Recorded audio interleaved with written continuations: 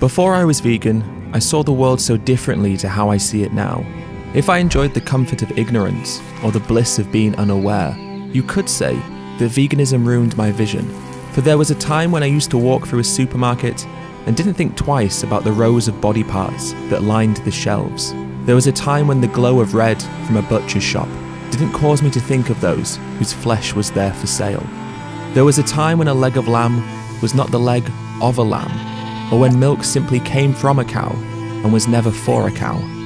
There was a time where I would have been gassed to eat bacon, not that pigs were gassed to make bacon. There was a time where a cow was a steak and not a mother, where chicken came fried in a bucket, not from an animal whose throat had been severed. There was a time when a zoo was a fun day out and not a tour of a prison, where a whale in a tank was an entertainer and not a prisoner. There was a time when horse racing was a sport and not a death sentence. There was a time when leather was clothing and not skin. But now all of that has changed. The supermarkets are lined not with cuts of meat, but the remains of animals whose lives were taken from them, where butchers are selling the flesh of someone who did not want to die, and their white coats are stained with the blood of someone who did not want to be bled. I see a world of good people causing harm to others. I see a world where my family pays to cause someone else to scream in terror.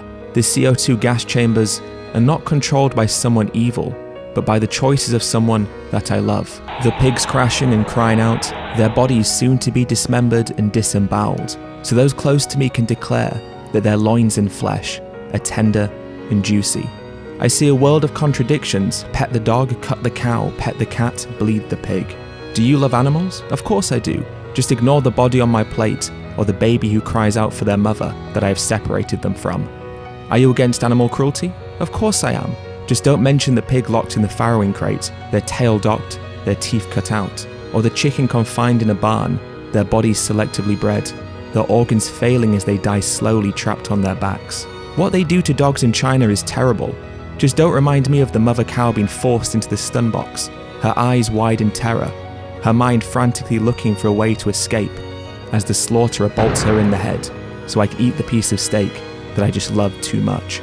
As I travel through the place where I live, I now see the huge barns that litter the countryside, buildings that bear no markings and instead sit nestled amongst the landscape, salient yet simultaneously unnoticed, conspicuous yet unconsciously ignored. These obstructive yet often dilapidated structures are everywhere, incarcerated inside them hundreds, thousands, often even tens of thousands of animals. Sentient beings who are forever locked inside these omnipresent prisons. Prisons for those whose persecution comes not because of any wrongdoing on their part, but simply because of the species they were born into. I now see the huge vehicles with farmed animals inside being driven to a slaughterhouse where their lives will be taken from them. Death trucks whose one job is to take animals closer and closer and closer to the bloody knife that will soon be dragged across their throats.